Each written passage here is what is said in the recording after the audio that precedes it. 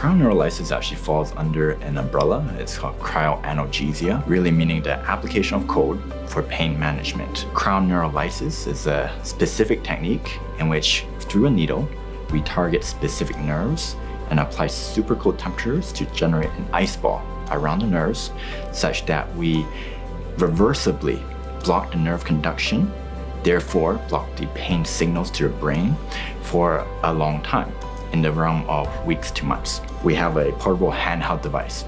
It enables us to go to bedside no matter where we are in hospitals and use a imaging technique such as ultrasound, which is readily available now, find the nerves of interest and just freeze them at bedside. So it's really been a game changer.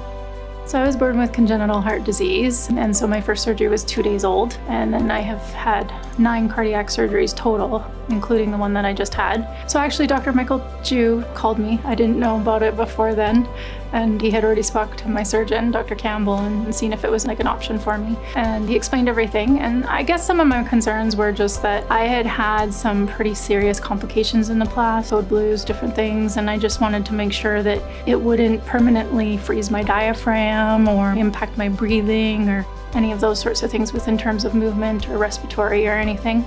And so when he explained everything and the risks and the benefits involved, I decided, hey, why not? Let's go for it. Like even day 1 in ICU, I was more alert, I was sitting up sooner, I didn't feel as much pain. The idea of having a technique that we can employ that is opioid sparing. In fact, it doesn't use any medication. It's just super cold temperatures. It is potentially a means to treat patients for a long time without any exposure to opioids at all.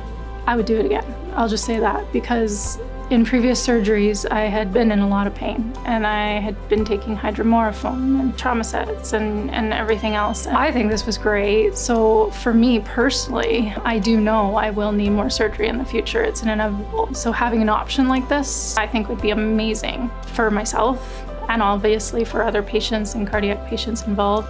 Any new intervention, there's always a healthy dose of skepticism, but there was also lots of curiosity when I first introduced this concept. But now with this handheld device, and when I first got this grant and I brought it, I showed my colleagues, everyone was quite fascinated. And then afterwards, it was just getting that first, second patient and seeing their excellent outcomes that really made people talking.